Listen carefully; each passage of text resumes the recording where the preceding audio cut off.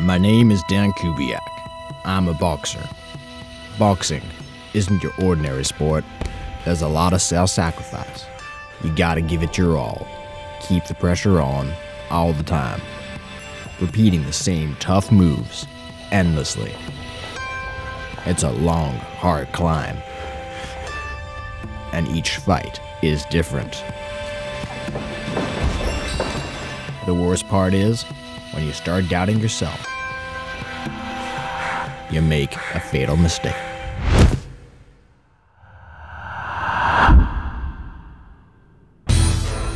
But I picked myself back up and started believing again. It's amazing. You feel the power. I got back into training. Had to concentrate on my leg work, my coordination. And then there were the fights. You feel like you're right in the ring. Hooks, crosses, uppercuts. You start loving the challenge of it. You have to keep winning, keep going. And I won fight after fight, and I became invincible. Hey, all talking, no action. Come here and show us what you can really do.